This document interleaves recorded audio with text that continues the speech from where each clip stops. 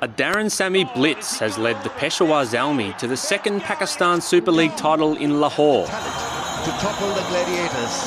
What a night for them. And with Pakistan hosting its highest profile match since 2009, Cameron Akmal took charge for Peshawar. Magnificent shot behind square, was in the air for a while. But after a middle order stutter, another one! Oh, beats him down the leg side. Magnificent piece of stumping and bowling. Sami blasted 28 off just 11 balls to help Peshawar to a competitive total. Oh, he's got all of that. That's got an air hostess on it.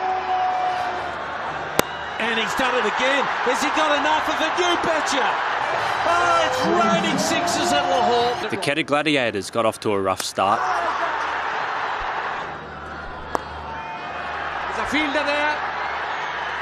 Good catch. Very well touched catch by Jordan.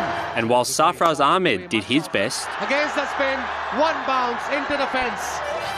Peshawar couldn't be stopped, Sami's side claiming the PSL title at the Gaddafi Stadium. Of the HBL PSL couldn't have been more emphatic in nature.